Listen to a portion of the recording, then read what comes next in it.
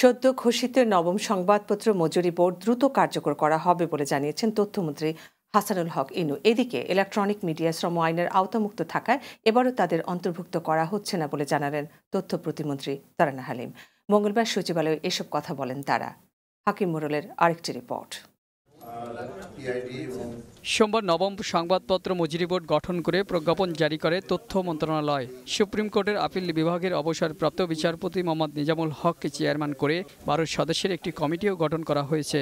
মঙ্গলবার সচিবালয়ে তথ্য অধিদপ্তরের সম্মেলন কক্ষে মজুরি বোর্ডের বিস্তারিত তুলে ধরেন তথ্যমন্ত্রী। তিনি জানান, বর্তমান অবস্থার প্রেক্ষাপটে সংবাদ কর্মীদের কথা মাথায় রেখে এ মজুরি বোর্ড গঠন করেছে সরকার। সাংবাদিক বন্ধুরা, আপনারা ওয়েজ বোর্ডের উপরে ভরসা রাখবেন। আশা করি অতীতের মতনই এই বহুত সময় ওয়েজ বোর্ড সিদ্ধান্ত নিতে পারে না, এটা খুব তবে মনে রাখবেন যে মাননীয় প্রধানমন্ত্রী শেখ হাসিনাই কিন্তু সাংবাদিকদের ওয়েজ বোর্ড দেওয়ার পক্ষে। মন্ত্রী বলেন, যেসব প্রতিষ্ঠান মজুরি বোর্ড বাস্তবায়ন করবে না তারা সরকারি সুযোগ সুবিধা থেকে বঞ্চিত হবে। সনদ দেওয়ার পরেই সরকার প্রদত্ত সুযোগ সুবিধাগুলো পায়, যারা সনদ পায়নি তারা পায় না।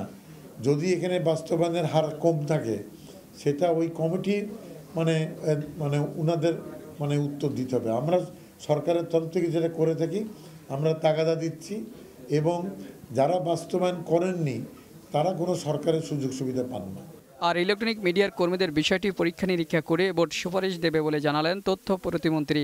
গণমাধ্যম আইন পাশ হলে তাদেরকে অন্তর্ভুক্ত করা হবে বলেও জানান তিনি। গণমাধ্যম কর্মী আইন এটি ক্যাবিনেটে ওঠা এবং তারপর সেখান থেকে সুপারিশ সহ এখানে আসা এবং মাননীয় প্রধানমন্ত্রীর কাছে সংক্ষেপ প্রেরণ করে সেটির অনুমোদন এবং 6 মাসের মধ্যে এই ওয়েজ বোর্ডের যে সুপারিশ আছে সেটি, এই দুটো যদি আমরা সুষ্ঠু সমন্বয় সাধন করে সাইমালটেনিয়াসলি করতে পারি তাহলে কিন্তু আমার বিশ্বাস যে গণমাধ্যমের যারা ইলেকট্রনিক মিডিয়ার সাংবাদিকরা আছেন তাদেরকে অন্তর্ভুক্ত করাও সম্ভব হবে। এ পর্যন্ত ইলেকট্রনিক মিডিয়ার মজুরি বোর্ডের জন্য কোনো মহল থেকে সুনির্দিষ্ট সুপারিশ আসেনি বলে সংবাদ সম্মেলনে জানানো হয়। মালিক পক্ষেরও সদিচ্ছার প্রয়োজন। হাকিম মোড়ল, বাংলা টিভি, ঢাকা।